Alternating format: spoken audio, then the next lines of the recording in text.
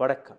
ஒரு தனிநபரின் பைத்தியக்காரத்தனமும் ஒரு அரசியல் கட்சியின் அகங்காரமும் இந்த நாட்டை எந்த நிலைக்கு கொண்டு போய் சேர்த்து விட்டது என்று நீங்கள் பாருங்கள். இந்தியா வர்சஸ் பாரத் என்று எந்த டிபேட்டை நீங்கள் பார்த்து வருகிறீர்களோ அந்த டிபேட்டிற்கான விளைவு இன்னைக்கு நீங்கள் இந்தியா என்கிற பெயரை விட்டுவிட்டீர்கள்னா நாளைக்கே பாகிஸ்தான் அந்த பெயரை தன் நாட்டு பெயராக மாற்ற துடித்து கொண்டிருக்கிறார்கள். இது இன்னைக்கு நேற்று பேசப்பட்ட விஷயம் அல்ல. இந்த நாட்டிற்கு சுதந்திரம் கிடைத்த நாளிலிருந்தே இந்தியா எங்களுக்கு தான் சொந்தம் என்று பாகிஸ்தான் எடுத்து வைக்கக்கூடிய அந்த வாதத்தை prime minister Modi red carpet போட்டு கொடுத்து விட்டார். ஜின்னாவுடைய கனவை பிரைம் மினிஸ்டர் மோடி சரிபார்க்க பார்க்கிறார். ஜின்னாவுடைய கனவை RSS பரிதாக எடுத்துக் கொடுக்க பார்க்கிறது. எந்த விதமான அழைப்பும் இல்லாமல் எப்படி பிரைம் மினிஸ்டர் மோடி அவர்கள் பாகிஸ்தானிற்கு பிரியாணி உண்ண சென்றாரோ அதே போன்றுதான் இன்னைக்கு எந்த விதமான அழைப்பும் கொடுக்காமல் எந்த விதமான கோரிக்கையும் எடுத்து வைக்காமல் அழகாக இந்தியா என்கிற பெயரை பாகிஸ்தான் மடியில் எடுத்து வைக்கக்கூடிய வேலையை பிஜேபி பிரைம் மினிஸ்டர் மோடி பார்த்திருக்கிறார்கள். தன்னுடைய அகங்காரத்தை எந்த அளவில் இந்த நாட்டை விற்கக்கூடிய வேலை கூட நாங்கள் பார்க்க தயங்க மாட்டோம் என்று இந்த விஷயத்தை எடுத்து வைத்தார்களோ அதை நீங்க புரிந்து கொள்ள வேண்டும். இந்தியா என்கிற பெயர் எப்படி இந்தியாவிற்கு வந்தது என்று நீங்க முதலில் பார்த்து விடுங்கள். அல் ஹிந்த் பர்ஷியன்ஸ் இந்தியாவிற்கு பிசினஸ் செய்ய வரும்போது இந்த புறத்தில் இருக்கக்கூடிய மக்கள், அதாவது சிந்து நதிக்கு அந்த புறத்தில் இருக்கக்கூடிய மக்கள் அவர்களுடைய கலாச்சாரம் வேறு, மொழி வேறு, அவர்களுடைய பழக்க வழக்கங்கள் வேறு என்று இந்தியாவை, இந்த நாட்டில் இருக்கக்கூடிய மக்களை ஹிந்து என்று அழைத்தார்கள். ஹிந்த் மகாசாகர். ஆங்கிலத்தில் இண்டஸ் வேலி சிவிலைசேஷனும் நீங்க படித்திருப்பீர்கள், வரலாற்றில் இருக்கிறது. அப்போ அந்த இண்டஸ் வேலியை சுத்தி இருக்கக்கூடிய மக்கள் இந்தியன்ஸ், ஆங்கிலேயர்கள் எடுத்து வைத்த வார்த்தை. 1947ஆம் ஆண்டு இந்தியா பாகிஸ்தான் பிரியும் போது இந்த இண்டஸ் ரிவர், சிந்து நதி மிகப்பெரிய அளவில் பாகிஸ்தான் பக்கம் சென்று விட்டது. பாகிஸ்தானில் இந்த நதி இன்னைக்கு மூடிக்கொண்டிருக்கிறது.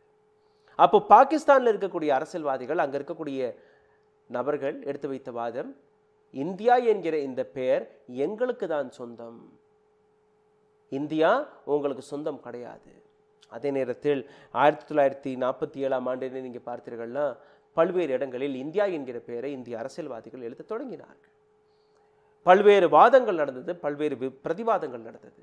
இந்தியா அல்ல பாரத், ரெண்டுலையுமே எந்த விதமான பிடி வரவில்லை, முடிவுக்கு வர முடியாமல் அப்போதான் இந்த நாட்டு கான்ஸ்டியூஷனில் 1950ஆம் ஆண்டு இந்த நாட்டு கான்ஸ்டியூஷனில் இந்தியா என்கிற பாரத் பல்வேறு மாநிலங்கள் இணைந்து ஒரு நாட்டை நாங்கள் உருவாக்குறோம், இந்தியாவும் சரி பாரத்தும் சரி, ரெண்டுமே எங்களுடைய பெயர் என்று எழுதிவிட்டார்கள்.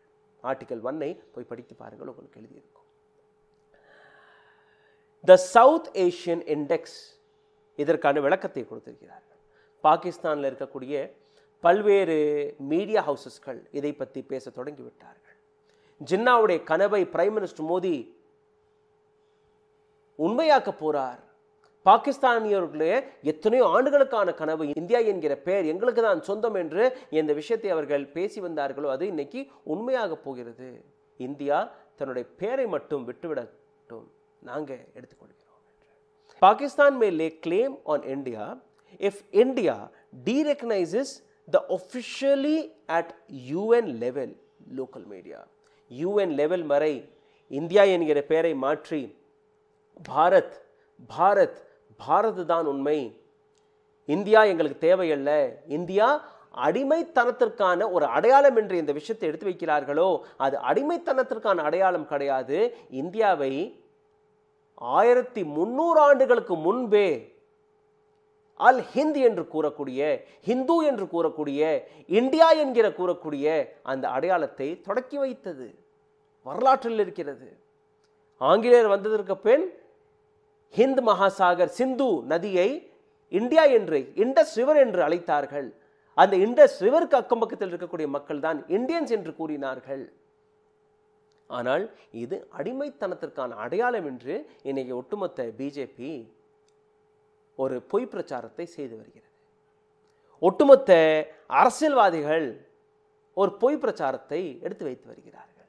கங்கனா ரனாவத்திலிருந்து தொடங்கி வீரேந்திர சிங் கிரிக்கெட்டர் அவர் வரை இந்த வார்த்தை எழுத தொடங்கிவிட்டார்கள். அமிதாப் பச்சன் பாரத் மாதா கி ஜெய். மணிப்பூரை பற்றி பேச சொல்லுங்கள், வாயை திறக்க மாட்டார்கள். மணிப்பூரில் அந்த பெண்கள் நிர்வாணமாக நடந்து சென்றார்களே, கங்கனா ரனாவத் உறங்கிக் கொண்டிருந்தார், வீரேன் சேவாக் உறங்கிக் கொண்டிருந்தார். இந்த நாட்டு பெண் வீராங்கனைகள் ரோட்டில் இறங்கி போராடி கொண்டிருந்த போது எங்களுடைய மார்பகத்தை இந்த மிருகம் தொட்டிருக்கிறான் என்று அந்த நபரை சிறையில் அடைங்கள் என்று கூறும்போது கங்கனா ரனாவத் போன்ற நபர்கள், வீரேன் சேவாக் போன்ற நபர்கள் அமைதியாக இருந்தார்கள். அமிதாப் பச்சன் போன்ற நபர்கள் அமைதியாக இருந்தார்கள். ஆனால் India versus Bharat G20 submit வரப்போகிறது. இந்த தருணத்தில் இவர்கள் இந்த வார்த்தை கொண்டு வந்ததற்கான காரணம் மக்களுடைய கவனத்தை திசை திருப்ப வேண்டும். 20 நாடுகளுடைய பிரசிடென்ட், பிரைம் மினிஸ்டர்கள் இந்தியாவில் வரும்போது பாரத் என்கிற அடையாளத்தை எடுத்துக்காட்டினோம் என்றால் ஒரு மிகப்பெரிய பிரச்சாரமே கிடைக்கும். நாங்கள் தான் இந்தியாவுடைய வரலாற்றை காப்பாற்றப் போகிறோம், இந்த நாட்டு வரலாற்றை திருப்பி எழுதப் போகிறோம், இந்த நாட்டு சுதந்திரத்தில் எந்த விதமான பங்கு நீங்கள் விதைத்தீர்கள், இந்த நாட்டின் கான்ஸ்டியூஷனில் எந்த விதமான பங்கை நீங்கள் விதித்தீர்கள் என்று எனக்கு புரியவில்லை. இந்த நாட்டு கான்ஸ்டியூஷன் எழுதப்பட்ட போது வெறும் ஒரு 4 நபர்கள் ரூமில் உட்கார்ந்து எழுதவில்லை. இந்த நாட்டில் இருக்கக்கூடிய அனைத்து மதத்தை சார்ந்த நபர்கள், அனைத்து சமுதாயத்தை சார்ந்த நபர்கள் அனைவருமே கூப்பிட்டு பல்வேறு டிஸ்கஷன்களை நடத்தி பல்வேறு மாற்றங்களை கொண்டு வந்து அதற்கு பின் அனைவருமே கையெழுத்தை போட்டு இந்தியா என்கிற பெயரை, பாரத் என்கிற பெயரை நமக்கு கொடுத்தார்கள். இந்த நாட்டிற்கான ஒரு கான்ஸ்டியூஷன் புஸ்தகத்தை கொடுத்தார்கள். ஆனால் சுலபமாக இந்தியா ஒரு அடிமைத்தனத்திற்கான அடையாளம், அதனால் இதை நாங்கள் நீக்கிவிடுவோம். நீங்கள் நீக்கி மட்டும் பாருங்கள், நாங்கள் தயாராக இருக்கிறோம், பாகிஸ்தான் நாங்கள் தயாராக இருக்கிறோம், நாங்கள் அடுத்த நிமிடமே எங்களுடைய பெயரை, எங்களுடைய பாகிஸ்தான் என்கிற பெயரை நீக்கிவிட்டு இந்தியா என்று மாற்றி விடுவோம். பாகிஸ்தான் மீடியா இதை 2 நாட்களாக பேசி வருகிறது. Nationalists in Pakistan have long argued that Pakistan has the right on the name as refers to Indus region in Pakistan.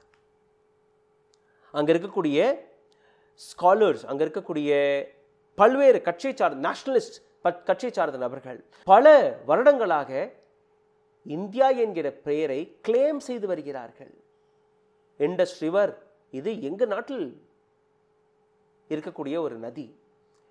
Indies நதியில் இருக்கக்கூடிய மக்கள், இங்கே சுற்றி இருக்கக்கூடிய மக்களுக்கு தான் இந்த பெயர் சொந்தம் என்று கூறியிருக்கிறார்கள்.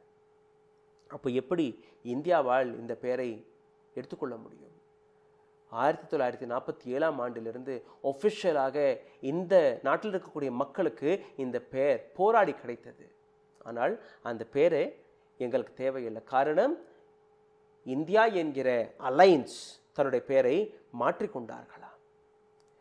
அலைன்ஸ் தன்னுடைய பெயரை இந்தியா என்று மாற்றிவிட்டது.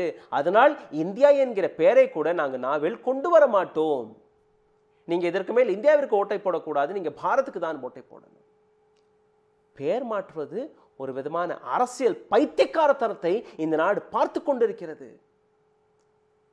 அந்த இடத்தின் பெயரை மாற்றிவிடுங்கள், இந்த இடத்தின் பெயரை மாற்றிவிடுங்கள், இந்த ஸ்டேட்டின் பெயரை மாற்றிவிடுங்கள், இந்த தலைநகரத்தின் பெயரை மாற்றிவிடுங்கள். பெயர் மாற்றுவது ஒரு அரசியல் வெறித்தனம். எந்த அளவில் இந்த நாட்டை வித்து கொண்டிருக்கிறார்கள் என்று நீங்கள் பார்க்க வேண்டும். இந்தியா என்கிற அலையன்ஸிற்கான ஃபுல் ஃபார்ம் என்ன? Indian national development inclusive alliance. இதை பார்த்துதான் ஒட்டுமொத்த பிஜேபி, ஒட்டுமொத்த RSS, prime minister Modi, Amit Shah அவர்கள் பயந்து போயிருக்கிறார்கள். ஆனால் சரி, நீங்கள் இந்தியாவில் தானே எதிர்க்கிறீர்கள், நாளைக்கே நாங்கள் இந்தியா என்கிற அலையன்ஸோடைய பெயரை மாற்றி பாரத் என்று எழுதிவிடுகிறோம், அப்போ என்ன செய்வீர்கள் என்று சசி தரூர் அவர்கள் ஒரு ட்வீட்டை போட்டிருக்கிறார். We could of course call ourselves the alliance of betterment, harmony and responsible advancement for tomorrow, that is Bharat. இப்படியும் நாங்கள் எழுதலாம். பாரத்திற்கான ஒரு புதிய விளக்கத்தை கொடுத்து விட்டார். Betterment, harmony, responsible advancement for tomorrow, that is Bharat. வரக்கூடிய நாளை ஹார்மனியுடன், அன்புடன், நட்புடன் வளரும். ஒரு ரெஸ்பான்சிபிள் டெவலப்மெண்ட்டை நாங்கள் கொண்டு வருவோம். இதற்கான அர்த்தத்தை இப்படியும் நாங்கள் சொல்லியிருக்கலாம். இந்தியா என்று கூறியிருக்கிறோம், அதனால் உங்களுக்கு பிரச்சனை வந்து விட்டது. அதை நாங்கள் பாரத் என்று கூறியிருந்தால், பாரத் ஜோடோ யாத்ராவில் பாரத்தை சேர்த்து கொண்டோம், இந்தியா என்கிற அலையன்ஸில் இந்தியாவை சேர்த்து கொண்டோம். இந்தியாவும் ஒன்றுதான், பாரத்தும் ஒன்றுதான். அப்போ என்ன பிரச்சனை? அப்போ bank of India, state bank of India, supreme court of India, LIC of India, இது போன்ற எத்தனையோ திட்டங்கள், மேக் இன் இந்தியா, இதை அரசாங்கம் கொண்டு வந்ததுதான். அன்னைக்கு எதுவுமே இவர்களுக்கு தெரியவில்லை, எந்த விதமான அடிமைத்தனமும் இவர்களுக்கு தென்படவில்லை. ஆனால் இன்னைக்கு இந்தியா என்கிற அலையன்ஸ் அனைத்து எதிர்க்கட்சிகளுமே prime minister Modi எதிர்க்கிறார்களாம், BJP எதிர்க்கிறார்களாம், BJP பார்த்து கேள்விகளை கேட்கிறார்களாம். அவர்கள் ஒன்றிணைந்து விட்டார்களாம், அவர்களை முடக்க முடியவில்லை. இந்த அலையன்ஸ் இருக்கக்கூடாது. அப்போ எந்த அளவில் இந்தியா என்கிற பெயரை வெறுத்து வருகிறார் ஒரு நபர் என்று பாருங்கள். பாகிஸ்தான் அதை கவ்வ தயாராக நிற்கிறது. நீங்கள் UN போய் எழுதி கொடுங்கள், நீங்கள் உங்களுடைய இந்தியா என்கிற பெயரை அனைத்து இடத்திலுமே நீக்கி பாருங்கள். அடுத்த நிமிடம் நாங்கள் அமெண்ட்மெண்ட் கொண்டு வந்து, எங்களுடைய பார்லிமெண்ட்டில் அந்த அமெண்ட்மெண்ட்டை கொண்டு வந்து, எங்களுக்கு சொந்தமான இண்டஸ் ரிவரை சுற்றி இருக்கக்கூடிய மக்கள் தான் உண்மையான இந்தியன்ஸ் என்று நாங்கள் அறிவித்து விடுவோம், பெயரை மாற்றிக்கொள்வோம். சிந்தித்து பாருங்கள், ஒரு நபருடைய வெறித்தனம், ஒரு நபருடைய அகங்காரம் இந்த நாட்டை எந்த அளவில் கொண்டு வந்து நிறுத்திவிட்டது என்று. நன்றி, வணக்கம். ஊடகம் கார்ப்பரேட் அரசியல்வாதிகளின் கைப்பாவையாக, அடிமைகளாக இருந்தது போதும். இனி சாட்டை எடுத்து சுழற்றும் நேரம் வந்துவிட்டது. ஊடகம் பொதுமக்களாகிய உங்களுக்காக, உங்களாலேயே இயக்கப்பட வேண்டும். ஊடக சுதந்திரத்திற்காக உங்களின் பங்களிப்பை இன்றே அளித்திடுங்கள்.